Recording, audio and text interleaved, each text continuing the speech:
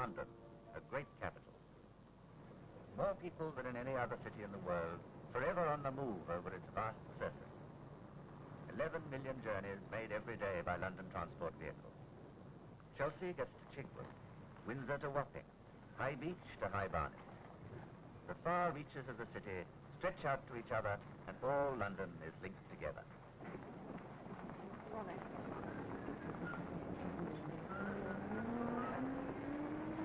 By its easily recognized visual characteristics, London transport signposts the traveller and speeds him through this giant sprawl. The circle and crossbar on every bus stop and station. The bullseye symbol is there to reassure.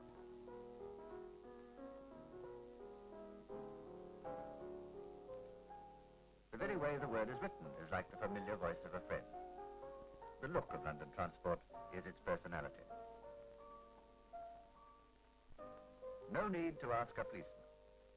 This famous poster appeared a few years before World War I.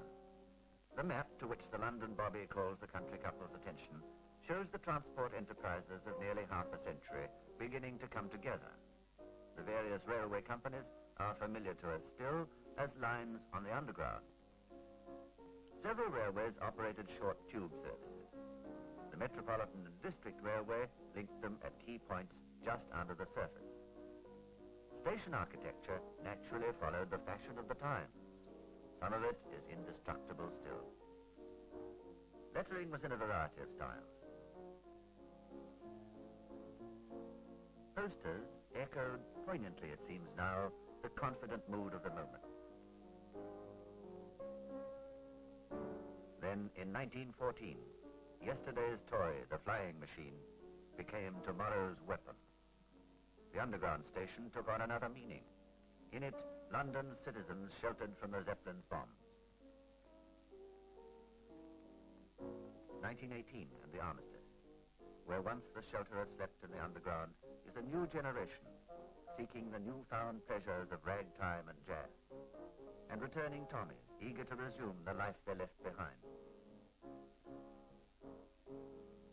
When Britain emerged into the sunshine of an age which promised peace, a feeling of progress was in the air, a desire to clear up the mess of the past and build a brave new world. Under the chairmanship of Lord Ashfield, unification of London's transport system was already well on the way financially. It remained for someone to give it a unified look. In 1916, a man named Frank Pick, on behalf of the new Underground Railway Group, had commissioned a new sans serif typeface from one of Britain's leading typographers, Edward Johnston.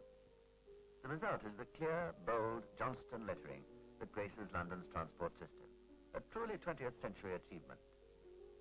Next, Frank Pick turned to the art of the poster, and to get an unconventional approach to familiar subjects, he encouraged young artists like Clive Gardner with his cubist touch, Rex Whistler with his flair for neoclassical fantasy, and particularly E. McKnight Kauffer, whose bold, colourful stylization broke new ground in poster technique.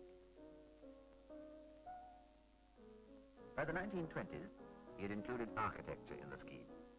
In the new tube stations on the Northern Line extension, a new architect, Charles Holden, introduced new forms. At Morden, the station became more than just a point of arrival and departure. With bus routes converging from the surrounding area, with a parade of shops, a post office, and a bank, the station was a pleasant and convenient focal point for the entire district, almost a miniature civic centre. 55 Broadway was built, shaped like a cross to give maximum daylight. A new transport headquarters with new entrances to the existing St. James's Park station, over which it is superbly strutted. Controversy raged over its decoration. Sculpture by artists then considered revolutionary. Epstein's groups have perhaps stood the test of time better than the others. Certainly, they're considered among his finest work. In the essential accessories of transport, bus shelters and street furniture, the design policy sought to make beauty of line and functional advantage one and the same thing. In the country, rural materials were used, notices unobtrusively placed. Bus stop signs, a stable general style, allowing minor changes of detail. The framed notices giving way to the self-cleaning pattern, where the rain can wash its gently curved surface, looking its most elegant on the latest air-streamed concrete post. Even the litter bin, replacing many an unsightly wire basket, achieves a decorative effect. So too does the platform mailbox. And the seat covering, designed by leading textile artists. Lamp standards like these have often been an object lesson in simplicity. For not everyone has grasped what London transport has always believed. However handsome its buildings, a city's good looks need good-looking accessories.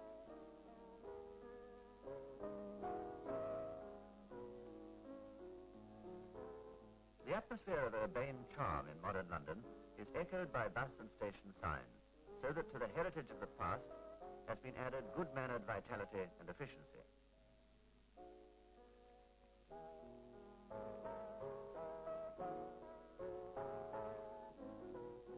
And to the architecture of the jet age, London transport brings a welcome touch of the everyday world. Vehicle design is concerned with engineering as well as aesthetics, but the pursuit of fitness for purpose has produced pleasing results in this field too. Clean, simple lines and details,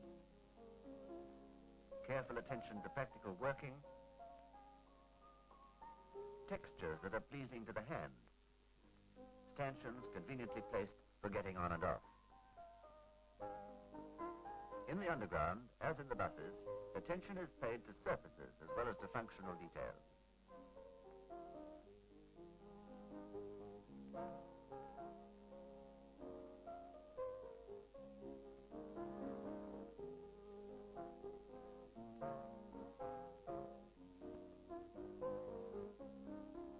The safety devices, such as the sliding doors, are integrated so as to be part of the design.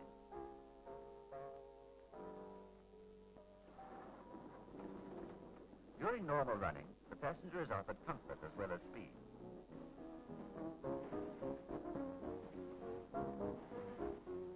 During rush hour periods, the underground is designed to carry the greatest possible number with all possible speed in filling and emptying.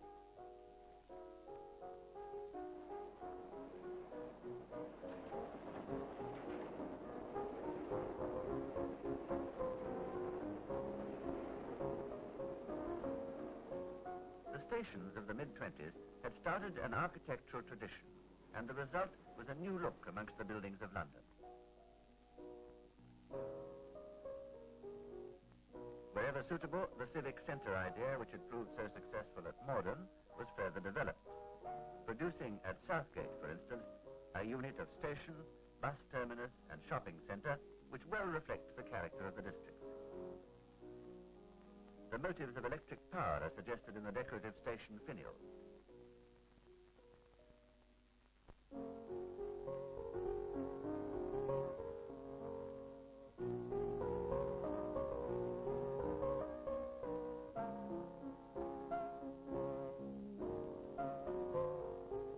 London transport is unique in that it embraces under one system the underground, town and country buses and fast long-distance coaches. Out on the roads beyond the outlying underground station, the Green Line coach and the country bus take good and appropriate design into the country and the country town.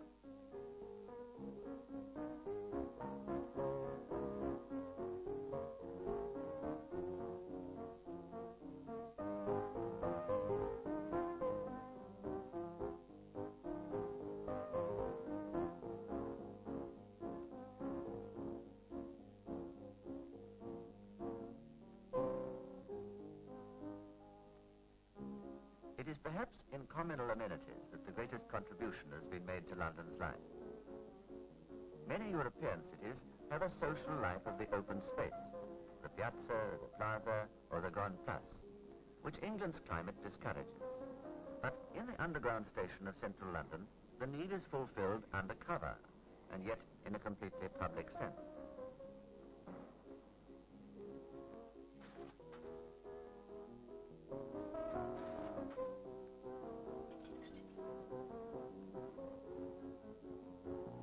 Shops and cafe entrances, telephone and tobacco kiosks, bookstalls and newsstands.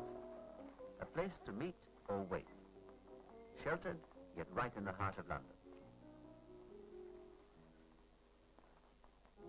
In poster design, a policy both imaginative and purposive still continues.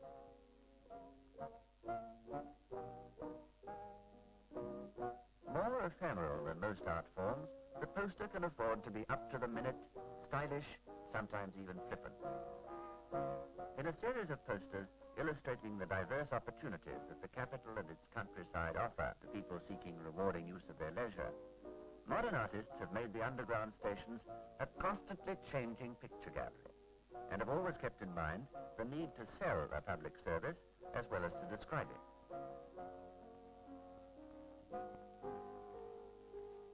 London Transport's recently been responsible for a number of new buildings of modern design.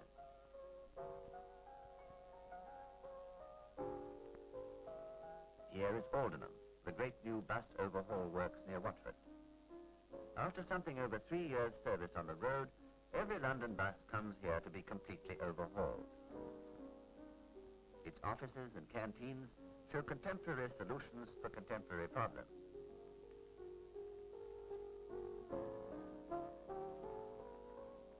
Here is a new bus garage at Stockwell. The reinforced concrete roof soars up as imaginatively as the great glass and iron structures of the railway age. Like the Victorian architect-engineers, the designers have used a new material with new ideas for a new purpose.